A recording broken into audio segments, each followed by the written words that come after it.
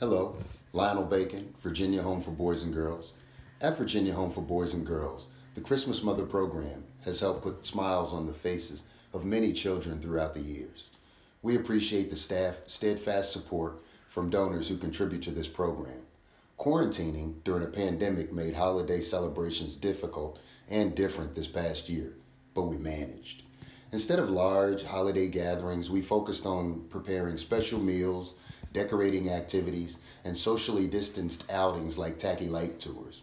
We were able to purchase gift cards for the children we serve in our group homes with funds provided by the Christmas Mother program. Some of the gifts were gift cards so that kids could shop for the select items they really wanted or items that just fit and were just the right size. And it gave them an adventure out that was so needed. Youth in our independent living program receive gift cards as well, which is particularly significant as many of them do not have close ties with family and had no other bright spot in their holiday.